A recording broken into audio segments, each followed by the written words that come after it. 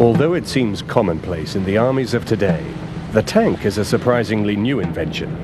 They first saw action less than a century ago during the First World War.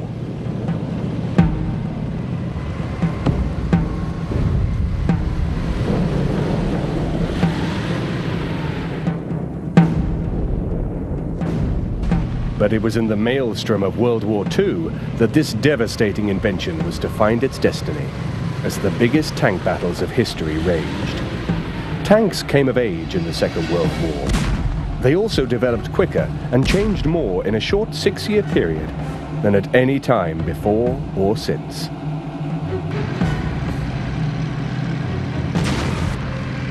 The catalyst was the demands of a technological war. Like Darwin's theory of evolution gone mad, World War II accelerated the pace of design. Fast responses to a constantly changing situation were urgently needed, and new designs had to be engineered, tested, and built in an incredibly short timescale. The average car takes 10 years to design, develop, and manufacture. In World War II, new designs were being produced in as many months.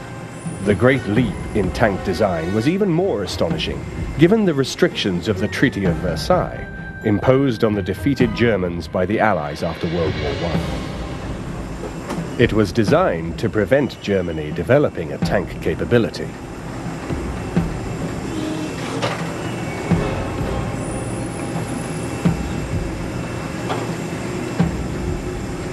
In 1936, only 3 years before the outbreak of World War II, Germany was heavily reliant on the small and ineffective Panzer I. It was little bigger than a modern family saloon car.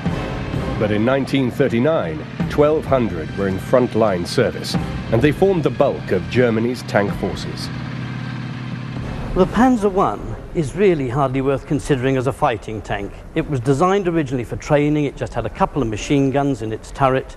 And apart from reconnaissance, you wouldn't dare send it out against other tanks. The majority of them were therefore converted to the sort of command tank role. And the purpose of a command tank is really just to provide transport for a battalion commander in the field. In other words, he can go out with his troops in their tanks, he can keep contact with them on the radio, but he's in a vehicle that will match theirs across country and gives him roughly the same sort of protection. The thing's fitted with a machine gun if he really gets into a sticky situation, but he's not meant to be fighting, he's meant to be keeping an eye on the situation and an ear and commanding his troops in action.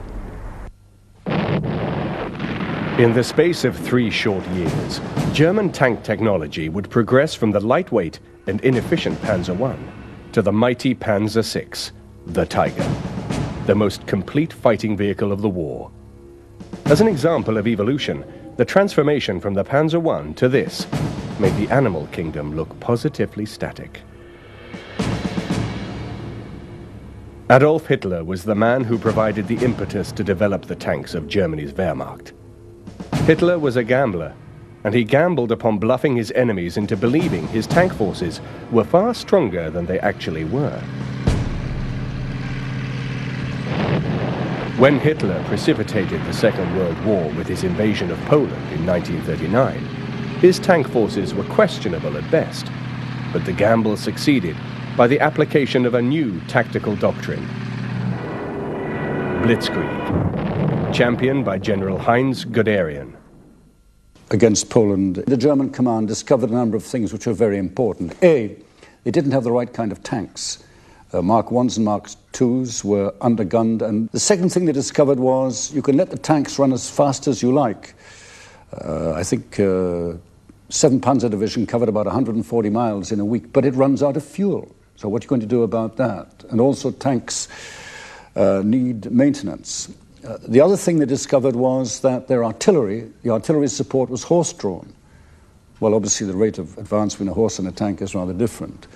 The other thing they discovered was that their motorized division was really much, much too cumbersome. So the Germans learned a great deal from Poland. And the final lesson they learned was this: do not use tanks in a city.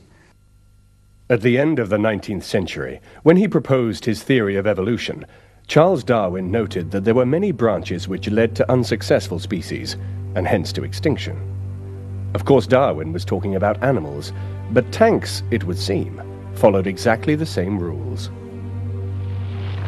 In 1939, it was understood that tanks in the coming war would need to be able to deal with two kinds of different situations. The first was tank versus tank actions.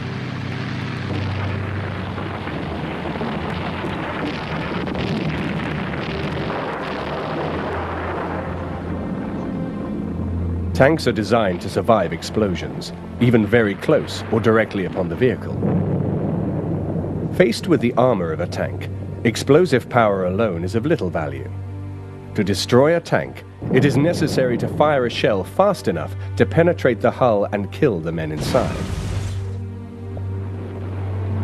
Provided the target was close enough, the armor of most tanks of 1939 and 1940 vintage could be penetrated by relatively small caliber anti-tank weapons, such as the 50mm gun which equipped these Panzer IIIs. But armor-piercing weapons were only useful in combat against other tanks. In action against infantry in buildings and artillery targets, tanks needed to fire a high-explosive round to kill the unprotected men and disable the guns. The velocity, the speed of the shell, was relatively unimportant, but the bigger the shell, the bigger the explosion. So large-caliber guns were preferable. In this rare piece of footage, we can see how slowly high-explosive shells actually traveled. In slow motion, we can clearly see the shell leaving this German self-propelled gun as it flies towards its target. The explosion is no less impressive for the slow speed of the projectile. To achieve this destructive power and a tank-killing capability, a balanced tank force needed a mix of both anti-tank and high-explosive capability. In the opposing armies of 1939, two different solutions were found.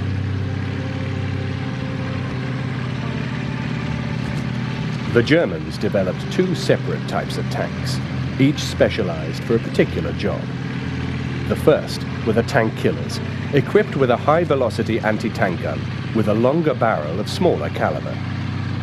Most of the Panzer IIIs of 1939 were mainly equipped with this gun, designed to deal with enemy tanks. All of the heavier Panzer IVs and even some Panzer IIIs were designed as infantry support tanks. They were equipped with a short-barreled gun of higher caliber, ideal for firing high explosives. The Panzer IV, when it first arrived in North Africa, and the Panzer III latterly, had a short 75mm gun in the turret. This gun was designed to fire high explosive, and it therefore served in what's known as the close support role. That means the tank stays close to the infantry and uses the gun to deal with the kind of opposition they've got to face: machine gun positions, blockhouses, and light artillery. It is not really to be judged as an anti-tank weapon in the same way as, say, the British 2-pounder or the American 75. However, it had an anti-tank round which was immensely effective. But it's a question really of the use a tank is meant to be put to, and this tank was designed specifically to deal with those targets that the high-velocity anti-tank gun can't cope with. In contrast to the Germans, who had two types of tanks, one solution tried by the armies of both France, America, and Russia was to house two types of gun in the same tank. This produced the massive multi-turreted tanks like the Char-B and the Lee Grant tank. The dual turret idea was a failure, an evolutionary blind alley which was cruelly exposed on the battlefield. The two turrets made the tank difficult to operate. It was impossible to coordinate the guns, and the sheer size of the machines presented a huge target that was difficult to miss. With the figure of her commander perched some 15 feet above the ground, it is easy to see why this Lee Grant could not be successfully hidden on the battlefield. The main gun on the General Grant is a 75mm weapon, which not only fires solid armor-piercing shot, but can also fire high explosive rounds, and this was the answer to Rommel's tactics of mixing tanks and anti-tank guns. You've got solid shot for dealing with the enemy tanks, and you can fire high explosive rounds and lob them near to the enemy anti-tank gun, which would disable the crew or put them off their stroke for a while.